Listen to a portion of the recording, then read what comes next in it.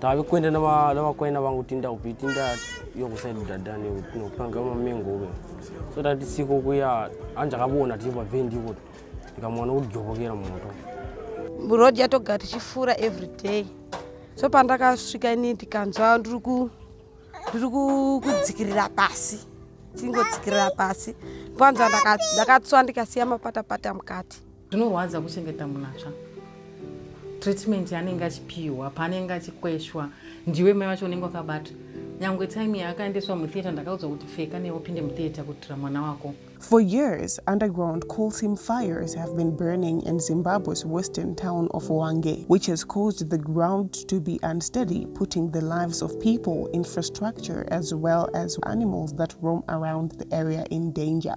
Inhabitants, particularly children, have been bearing the brunt of underground fires, with some being left scarred for life.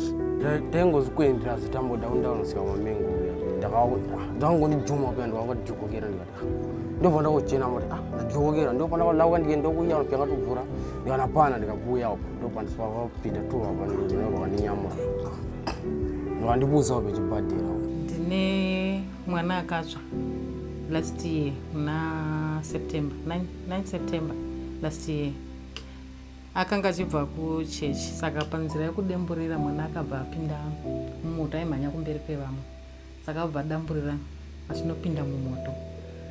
Panzvimbo pacho haparatidzike hapo kuti pane moto, angomhanya akanopinda sekusaziva sezvo iri nzira vheri inongofamba vanhu saka yanga asingazivi chinonotena akanofamba akapinda straight mumoto.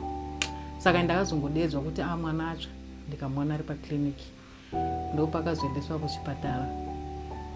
Akagara muchipatara for about 2 months.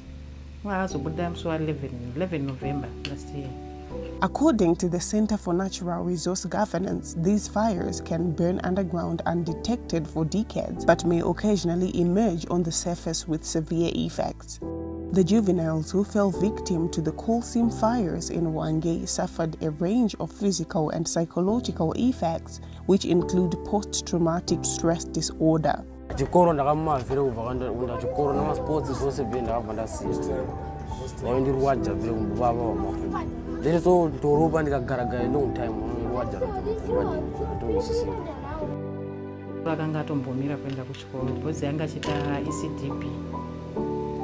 Zvinova zvinhu zvakamita sei zvakambomudisturba pamalessons kuchikoro.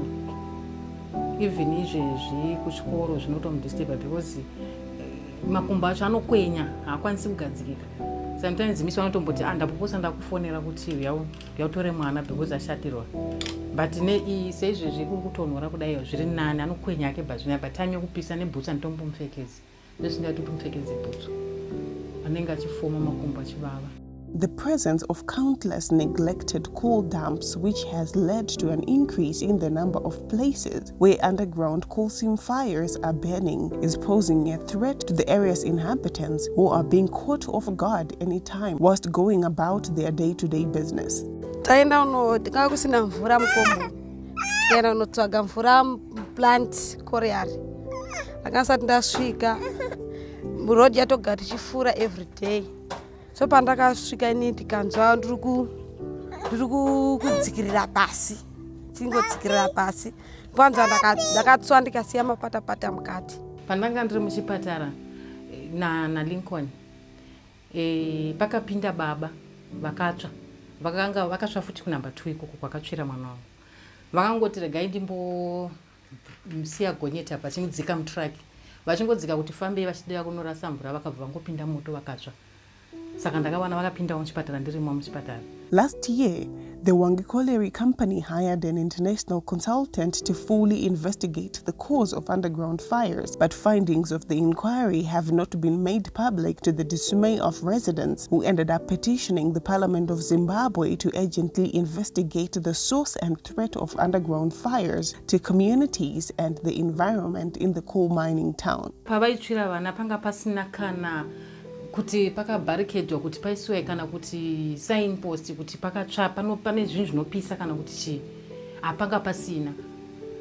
Ndingangoti pakuzo barricade zvakazo barricade after mwana wokupedzisira uya akazoshaika ndo pakazotanga kuiswa ma sign post kuti apa panenge